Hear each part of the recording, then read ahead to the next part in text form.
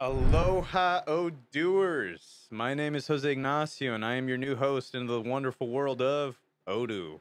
Now, I'm also a representative of the very legitimate and very real Stealthywood.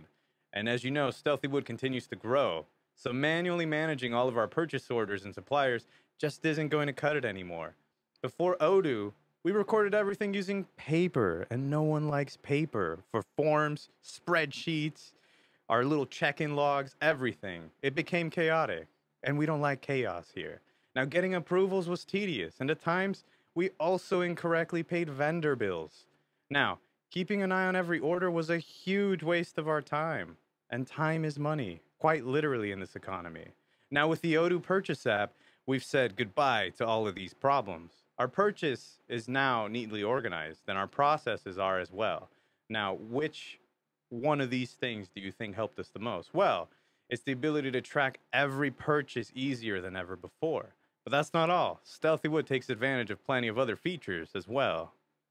So, we can now automatically send requests for quotations to our suppliers depending on our stock levels. Or whenever we make a sales order, we can decide on the fly. Now, thanks to purchase agreements, we get the best prices from our vendors, either by negotiating with several suppliers at once or by bulk purchasing and bulk pricing with one supplier for recurring purchases. Now, we can also get accurate statistics on our suppliers' performance, enabling us to maintain relationships with only the best suppliers.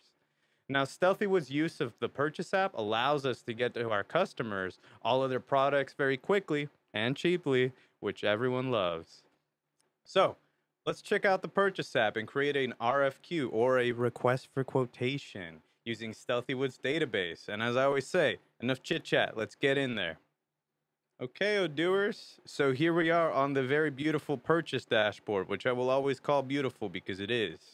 Now, from our purchase dashboard, we can also see an overview of all RFQs and my RFQs divided into various categories. Those that are to send or draft RFQs that haven't been sent to the vendor yet, those that are awaiting, which are sent RFQs that are awaiting confirmation, and the one that we don't like, late, sent RFQs where the confirmation deadline has passed or will pass today. Now, to the right of that, we see some useful key performance indicators, or KPIs for my acronym lovers. And these are all related to our purchases. And below, if we look over here, we have a list view of all of the orders, both RFQs and POs, or purchase orders, along with a wealth of useful information, such as their next planned activity and their status. So, what do we always practice here at Odoo? Well, we got to create something. So, the create button that you see up here that I just clicked lets us create a request for quotation. Now, we're going to see a lot of stuff here, and I want to break it down for you. The very first thing we see is vendor, and we need to select a vendor. And who are we going to select? Well, I always talk about them, Azure Interior. And we're going to select them. Now, vendor reference. Then we can add the reference code that the vendor is using. For example, on their sales order or bid. Below this, we see order deadline, and that is the date we expect the request for quotation to be confirmed by. When we confirm the RFQ, Odoo converts the RFQ into a purchase order. Even if the deadline is passed, you can still confirm the order in Odoo. Now, what is the next thing we see? Well, receipt date. Now, this is the delivery date promised by the vendor. It is useful to add that information to generate an on-time delivery rate for your vendor.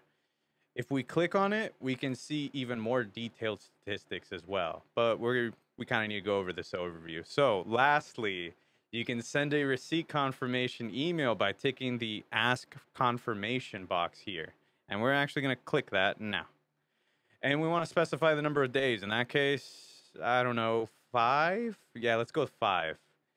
If you don't see this, by the way, click Configuration, go to Settings, scroll to the Orders section, and make sure Receipt Reminder is activated. Now, the Receipt Reminder automatically sends an email to the vendor 5 days before the receipt date. And this asks them to confirm the shipment arrival date. Now, I'm also going to deselect Ask Confirmation now. Now, this gives the vendor a chance to notify me of any shipping delays. I can also configure this in the vendor's contact form. So whenever I select the vendor, it automatically activates Receipt Reminder. Now, the very next thing that I want to do is I want to click on this external link button that we see here next to the Azure Interior tab. And the reason is because we want to go over here into the Sales and the Purchase tab, the Purchase section, and there you see it, Receipt Reminder field. And we're going to click Discard. Now, let's add the products we're looking to purchase. In this case, we're going to add office chair.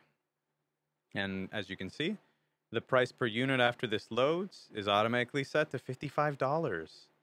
This happens because this product is configured to use that price for Azure Interior. However, this isn't the newly negotiated price that we agreed upon. So let's change that. Instead of adding the price to the RFQ itself, we will edit the product via its external product link here. So we click on this button next to the product, and you'll see after it loads, it takes us over to a new product tab. Now, in here, we want to navigate to the Purchase tab, and we want to find Azure Interior. And there we have it. And what is the new price? Well, let's say that they gave us $7 off. So we're at $48 now instead of $55. And then once that we're done with this, you want to hit save. Always save your progress. Now, this new price will be automatically set on future RFQs associated with this particular vendor. Now, for the updated price to appear, we have to delete the product and re-add it. It's just the way we do these things. So you want to click on this trash icon, and then you're going to add the product again. And what do we need? We need that office chair. And there you have it. I like seeing when these pop up. The new price is automatically applied. Now let's adjust our quantity to 15 chairs, because now that we're saving $7, everything adds up. So quantity, 15, and we're going to hit, you guessed it, we're going to hit save. Now when the RFQ is ready, we can send it by email to our vendor. So if you see up here, send by email, you guessed it, we're going to click that. Now here as well, by the way, we can edit the email template, and we can also save it as a new template for future emails if needed. But for right now, we'll just go ahead and send it as is. So we're going to hit send. Now, we see the status of the RFQ changed. And what did it change to? Well, it changed to RFQ sent. At this point, we can also resend the RFQ. We can print it, or we can cancel it. Now then, when the vendor confirms the RFQ, we'll click on Confirm Order, and our RFQ is now a purchase order. So, once that we finish this, what's the next thing we got to do? Well, we have to receive products. Now, since we already have the inventory app installed, and our product is a physical, storable item, Odoo automatically created a receipt, as you can see, and with this convenient receipt smart button. Little bit of an odoopsie there, my friends. So, we also have several new options, by the way. First, we can send the PO now by email, just like for the RFQ. We can also lock the purchase order to prevent any further editing.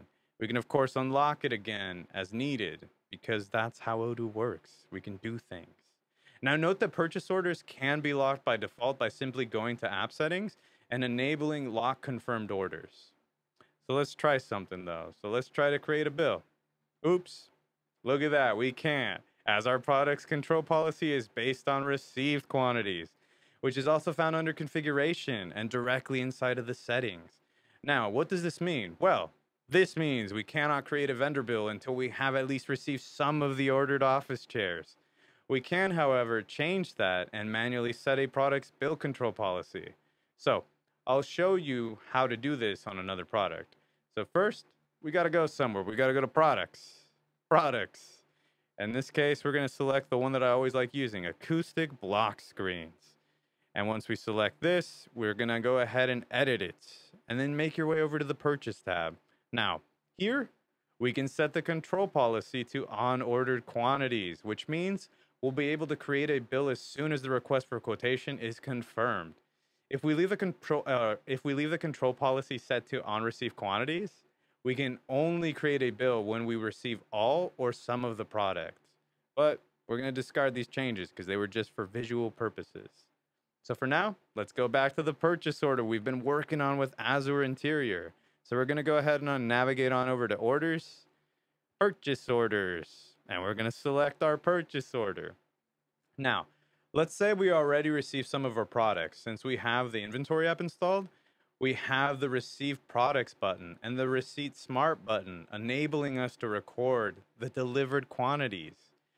I want to make a note though that if you don't have the inventory app, you'll have to manually edit the receive column in the product line. It's just how it is, unfortunately, my friends. So let's click on Receive Products. Now, if we immediately click on Validate, Odoo will fill out the received or done quantities with the quantities ordered. But if we only receive part of our order, we can manually add the done quantities. But in this case, we're gonna go ahead and click Cancel on this pop-up. We're gonna go ahead on over to Edit, and we're gonna do Done. And we always select my favorite number, 5, and we're gonna save. Now, if we want to validate an incomplete order, we just click Validate. Odoo suggests we either create a back order, which is what we use when we expect to receive the remaining products later, or no back order if we don't expect to receive the rest. In this case, we know we'll receive the rest soon, so let's create a back order. And this enables us to create a bill for the first part of the order we received. And as we can see, we are only billed for the 5 received office chairs. But let's go back over to the purchase order via the breadcrumbs, which I will always talk about. You know, we have delicious bread here at Odoo, I guess. Now, clicking on Create Bill gives us access to the draft bill for the 5 chairs that we've already received. Everything looks good, so let's go back to the purchase order. And now, you'll notice there's now a Vendor Bill Smart button, which is right next to the Receipt Smart button up here. And the Receipt Smart button now displays the number 2. As we have 2 different receipts now, one for the 5 chairs and one for the back order. So what are we going to do? We're going to click on that Receipt Smart button to see something else. Now, once this loads, you can click on the Ready Receipt. I just got word that we received the remaining products from Azure Interior, live chat and everything. So let's click on Validate, apply to add all the products, and we're going to go back to the purchase order again via the breadcrumbs. So we can now create a second bill. So we're going to go ahead and create bill. And here we can see we're only billed for the remaining 10 chairs.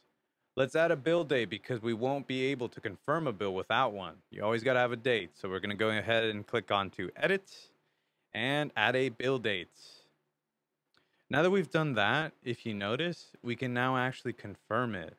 And then what else can we do? We can register the payment whenever my accounting team sends the payment to Azure Interior. So we select Create Payment and we save. Now you'll see that this now has the posted status and sports a very clean in-payment banner. And that's it. We're done. Everything. Good job. Pat yourselves on the back. So today we saw the basics of what the Purchase app can do for a company, but we can do so much more. And you always know that as well. So be sure to check out the next videos in the Purchase module. Thank you for watching. Have a wonderful day and stay cold.